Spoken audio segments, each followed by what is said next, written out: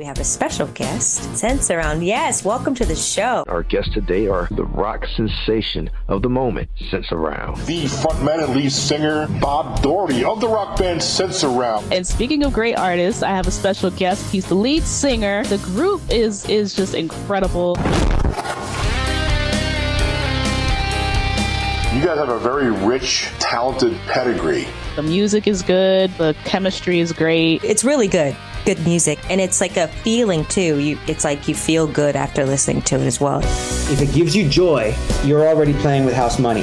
You feel emboldened to work even harder once you've seen some results. We were talking before about poetry and lyrics, and I don't want a song to give itself away. It needs to be more universal, relatable, timeless, a lot more artful. I'm very proud of it. I'm also incredibly grateful to be working with people like Alex and Nate and our new bass player, Max. We share music sensibilities. But they are also guys without egos. Humble, they're easy to get along with, they're genuine. All right, so let's talk about the song Valley of Gray. I want to premiere it right now for everyone to hear it. All right, we are getting ready to play Valley of Gray.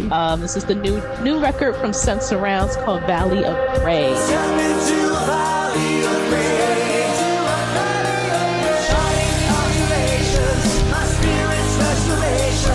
Guitar solo that Nate ripped for me is one of the best I've heard.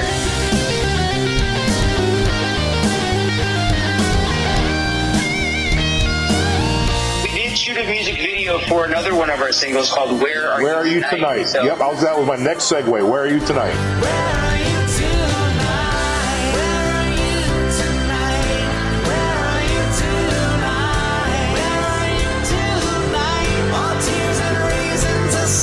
And that makes me happy to hear that people like yourself wants to tell stories and being vulnerable and being real and honest. Where can we find out more of Sensaround, connect with you online?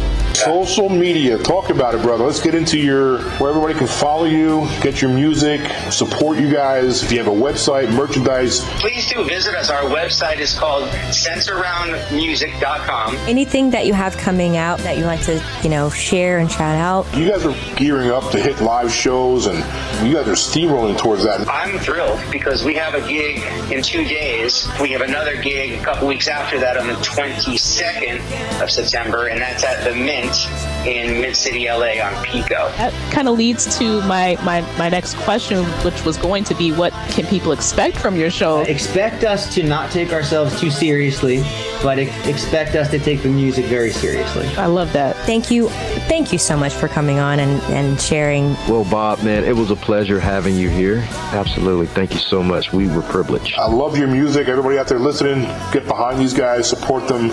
And when you guys got some new stuff, I'd love for you to come back.